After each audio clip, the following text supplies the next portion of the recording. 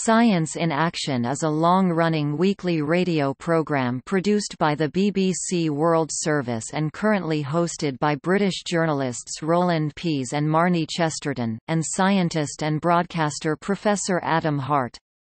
It is broadcast on Thursdays at 18.32 GMT and repeated twice the following day, at 1:32 and 8:32.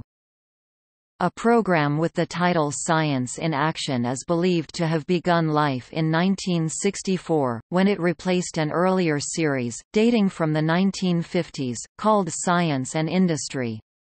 From September 1965 a short-lived series called Science in Action ran on the home service. It was broadcast at 19.30 on Thursdays, later 21.30. In December 1965 it was moved to 14.30 on Fridays. The present weekly World Service series, also called Science in Action, began on Saturday 7 July 1979.